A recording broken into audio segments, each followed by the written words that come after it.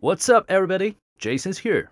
Today, we're going to show you how to set up the emergency number for E911 service according to Kari's law on S-Series PBX. In the beginning, let's figure out the requirements defined in the law. First of all, 911 calls should be dialed without extra prefix. Secondly, designated personnel get notified of the emergency call being dialed. Anyway, now let's jump in and check this out. First, set up an enhanced emergency number, log in to the PBX, choose Settings, find the emergency number,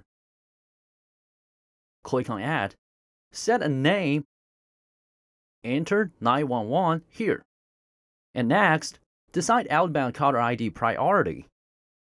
We have two options: Trunk's emergency outbound caller ID and Extension's emergency outbound caller ID. So how do we use them? It depends on your plan with the E-lanes and ERLs. If your company has applied for a single E-lane with one ERL of the company, for example, 550-3301 for this address, choose Trunk's emergency outbound caller ID. While if multiple E-lanes are applied and associated with the different ERLs, for example, every E-lane is bound with a room in a hotel, choose Extension's emergency outbound caller ID. Anyway, let's continue with the examples mentioned. For companies with an E-lane, choose this caller ID priority and enter the E-lane down here. Choose the trunk with the E-lane and enter the number here. Please just be careful about the prepend here. If any prefix is required from your carrier, enter it here.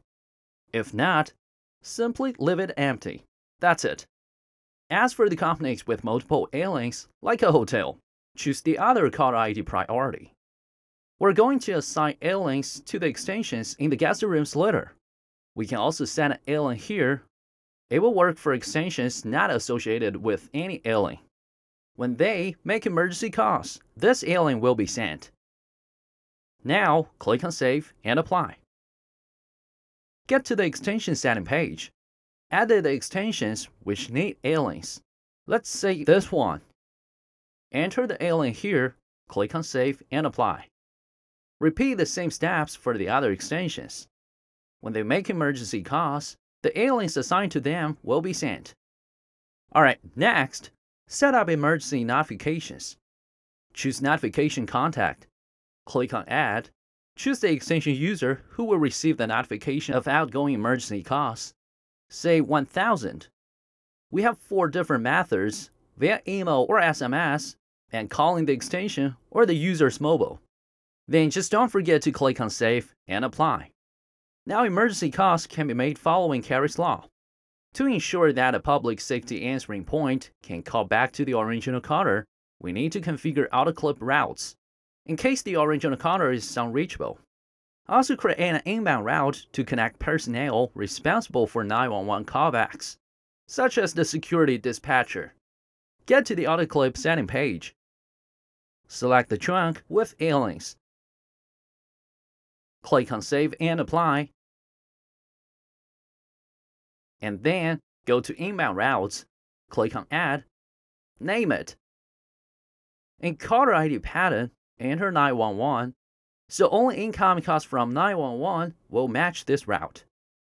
Choose the trunk, set the destination to the extension user who's in charge. Please don't set the destination to IVR or any other feature hard to reach a person. Save and apply the settings. Alright, that was all we have for this one. Hope you guys enjoyed this video, and don't forget to subscribe if you're not already. Get more details, check our document center, and I will see you guys in the next one.